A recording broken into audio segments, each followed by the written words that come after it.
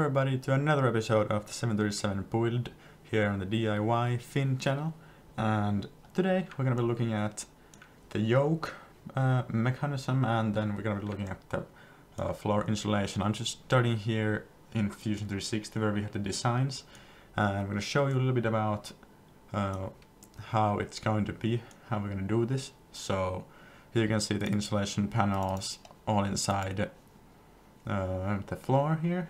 And okay guys, here you can see now I have hidden all the unnecessary things, and you can see it a little better. So this is the yoke. It's dual linked yoke from 737 DI sim from Carl, and link for the design is in the description.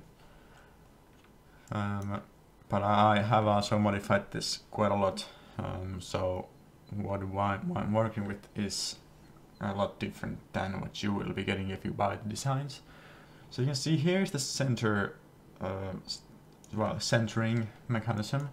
So this thing centers the whole yoke, and then you can see here are like 90-degree angle gears that then in part turn them in here. And here is the head, and inside the head we have similar mechanism. I'm missing a gear here, but it turns in 90 degrees here, and the yoke goes over here. And the same would be on the other side, but I haven't put that in. And here we have the pitch lane, which is a huge part and very heavy duty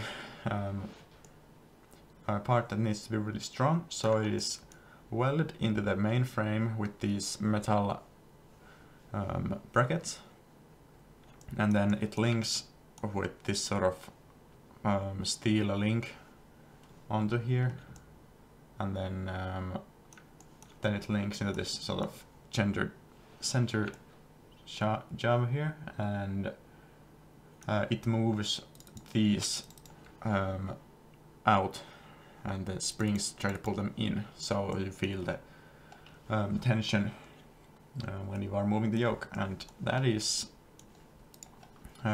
just about the mechanism. We are, as you can see, what did you see on the last episode? The first episode was these brackets, and then we have it modded, this thing modded and done.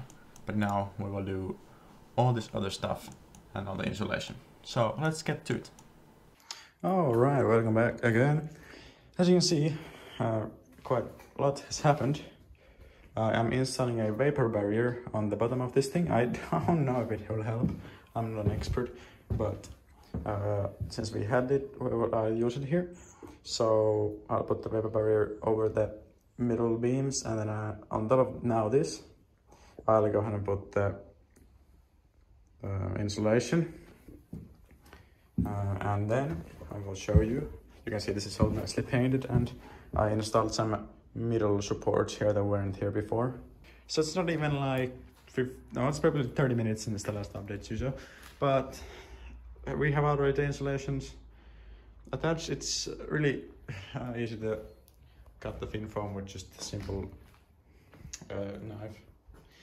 But here we can see I installed 2 screws to each panel, so that they will be held against the floor, and I left a little bit of an air gap in between everywhere, so air gets to circulate just a little bit, so moisture doesn't build up everywhere.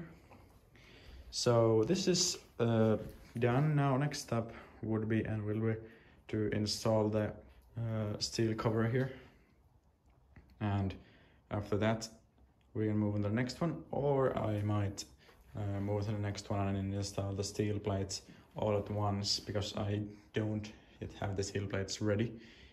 But we'll see. I think I will do that, so I think I will move to the next. Alright, here we are again, and you can see that a lot more progress has happened. We have the insulations first of all. Inside here, pretty even see it, but you see it right there. And then we have the steel screwed in with a self-tapping screws, and it's looking really nice. The long sides I got with just a grinder, and then I got the corners with the metal scissors. And well, yeah, I don't think there's anything else. I did paint some more of these, so yeah, those are painted as well, if you didn't notice, and some more stuff inside, but basically that's where we're at right now. Hello! And we are here today. It's actually been a few days since the last update, I think, and well, the printer is doing a part for the yoke here again, and just the final parts actually for the mechanism as well. I mean, for the mechanism at least. But you can see that we are now at the status of assembling this. So we have the bearings in and secured on all these parts here. Alright guys, so I think it's been quite a while since the last update, but right now we are here at the not at the workshop area. In fact, we will not be going back there anyway. So as you can see, we're here, and I'm just looking at the design and constructing the pitch lane. So the whole pitch lane, I haven't shown you how to make it 737 DI sim. So Carl has the instructions for that, and I have heavily modified a lot of the yoke and pitch lane myself. So, but I can't really share them for you because they are paid models.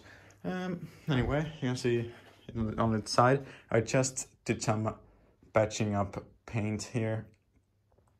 I painted this rod here, and then I also painted these welds here. My friend welded those together, and I just painted them so they're not gonna frost. So you can see that actually, I'm not gonna spin it now because the mechanism is still protected, but this one and this one are completely mechanically linked, and I would say they're pretty perfect. Like I can move the captain side, for example, and the first officer side moves exactly. It's really nicely tuned.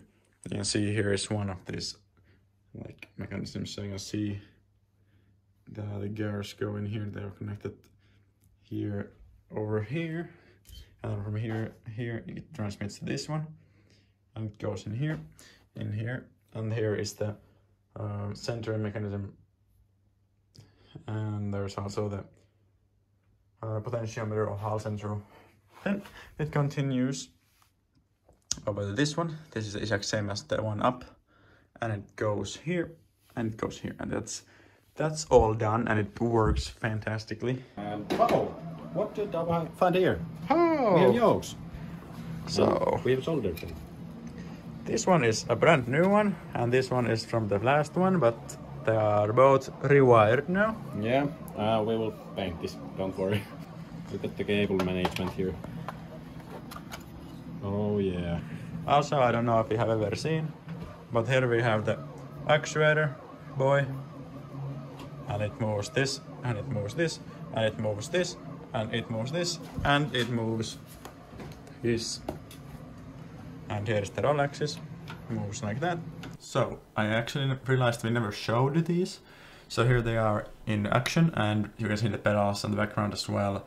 We did make those, but we have a separate episode coming here. And here we can see the actuator moving the pitch lane, the yoke, and that's for the autopilot to control, and it's very, very cool. So thank you so much for watching. If you liked this episode, subscribe, like the video, and click that bell so you get notified when we upload the next one. Should be next Friday. And current progress is the main instrument panel, and that one will also be uploaded as soon as we can. So, thank you. Goodbye.